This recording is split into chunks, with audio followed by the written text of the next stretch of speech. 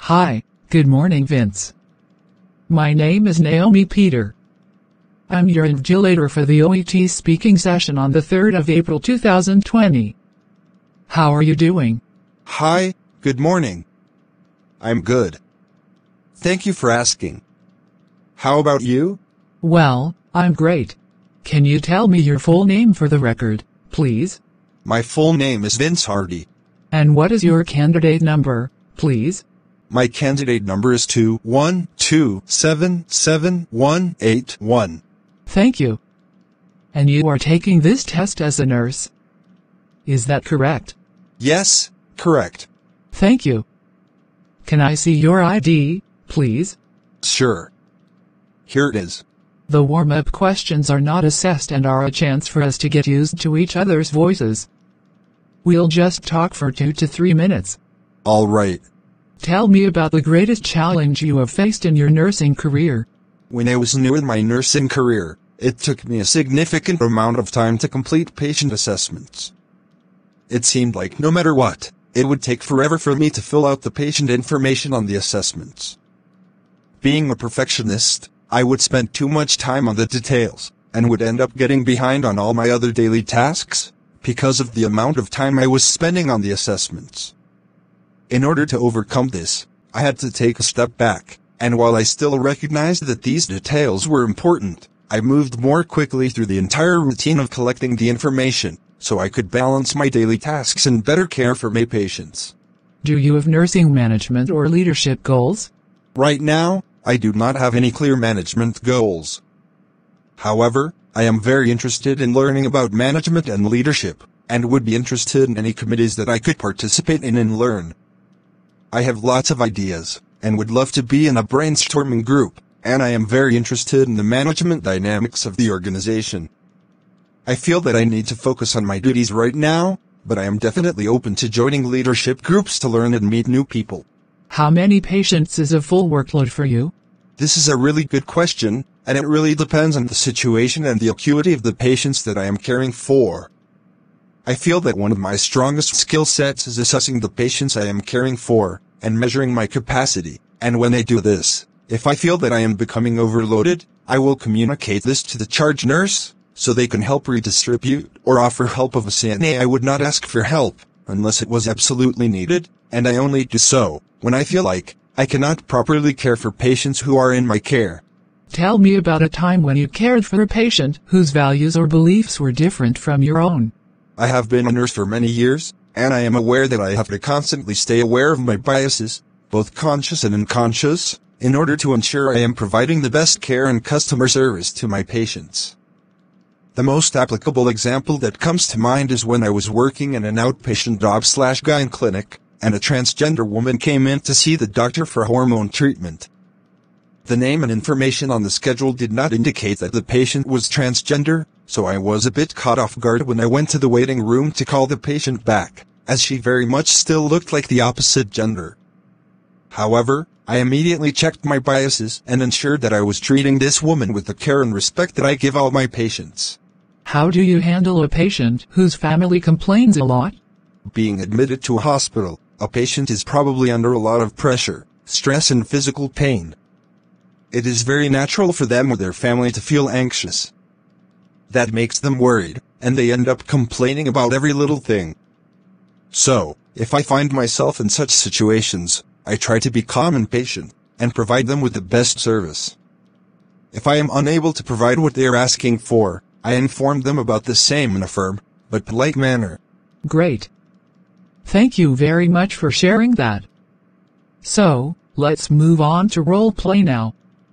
I'll take the part of the patients, or perhaps a relative, and you'll take your professional role. The purpose of the role play is to get evidence of your ability to communicate effectively with patients. Use your ability to fulfill as much of the role play as possible.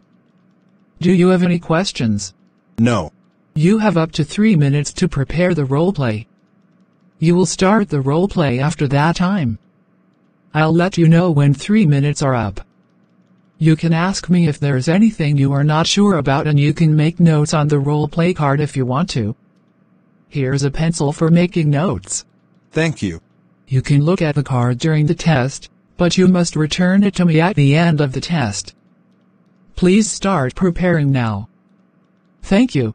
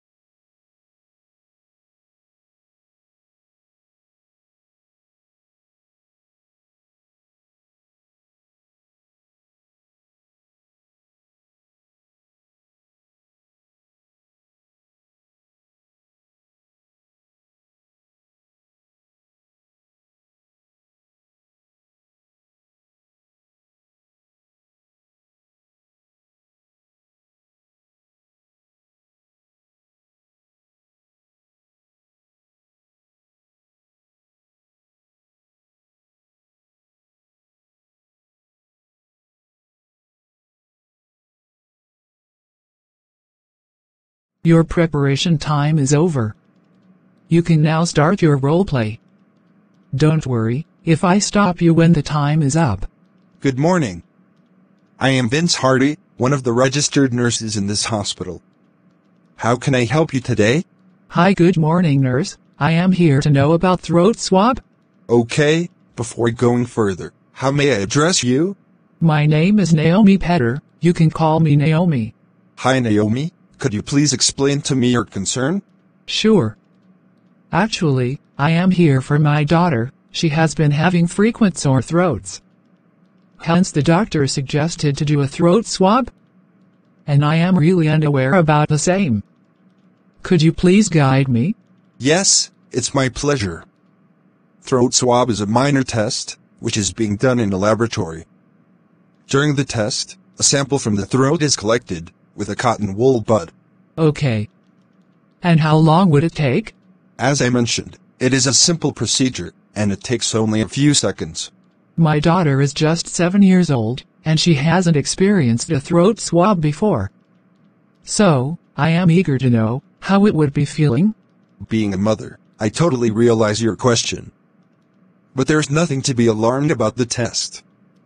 After the test, she may feel some sort of discomfort, or minor gagging. So, it's better to stay with her throughout the procedure, to make her much more comfortable. Alright, I understand that. However, I don't think just taking a little bit of throat swab can show what is wrong with my daughter. Yes, your question is reasonable, and I can explain in detail about it. The throat swab, which is taken can be analyzed in a specialized setting in the lab, which could help to identify the bacteria, as well as the infection present. Okay.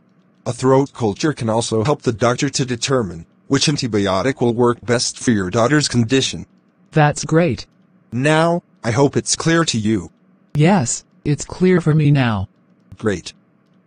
By the way, I would like to know if your child uses mouthwash. No. My daughter do not use a mouthwash. Perhaps, may I know why you need to know about this? Yes, of course. It is because a mouthwash is an agent that can kill the bacteria, and it may compromise the throat swab result. Oh. I see. Yes, anyway, thank you for the information. Nurse, my concern is, what will happen if the throat swab shows my daughter has something serious? Naomi, please listen to me carefully. A normal or negative result means no bacteria or other germs that may cause a sore throat were found. Okay. Whereas, an abnormal or positive result means bacteria or other germs that can cause a sore throat were seen on the throat swab. All right. Nevertheless, the test can provide great insight to the doctor and can provide the best treatment accordingly. Okay.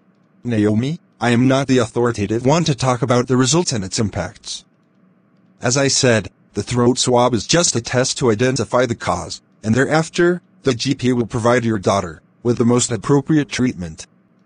Try not to worry. All right. All right, nurse. Anyway, may I know when I can get the test result? It takes around 2 days to get the result. Will it take that long? Yes, usually it takes. And what after that? I appreciate your curiosity. After receiving your daughter's result, you can have a follow-up appointment for your daughter with the GP. Sure, nurse. All right. So, shall I proceed to take the sample, please? Yes, you may please. Thank you for your cooperation and understanding. That's the end of your OET-speaking roleplay. All the best. Thank you.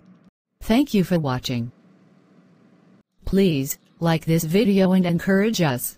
Subscribe and stay tuned for more videos. Kindly comment your suggestions and help us do better.